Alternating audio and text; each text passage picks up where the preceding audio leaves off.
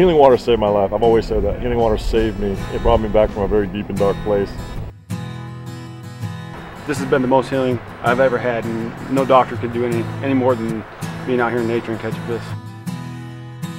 The Project Healing Waters mission is pretty simple. It's all about the physical and emotional recovery of our wounded soldiers and veterans through fly fishing, fly tying, and fly fishing outings across the country. Really what we're doing is we're taking these kids who are, many of them may only have one arm. Many of them are wheelchair bound, and many of them have, they've lost both legs below the knees.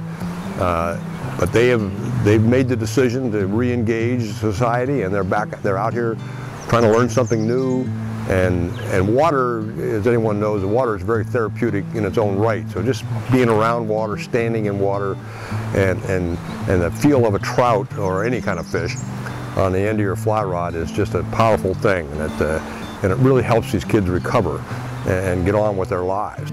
I say that Project Healing Waters did a lot for me, but in all reality, teaching me how to fly fish, it honestly opened my eyes to learn how to adapt other ways to do things that I did before. So I mean, like, I learned how to use my mouth, or to use one hand instead of two hands fishing, and then from that, I learned how to tie my shoes, you know, and then from that I learned how to do everything else that I had to learn over again. Project Healing Waters is one of the few where it seems like everyone, from the participants to the volunteers to sponsors, everybody just gets so much out of it. It's really amazing when you see these wounded guys, come out of their shell, get out on the water, a big smile on their face. I mean, there's nothing like it.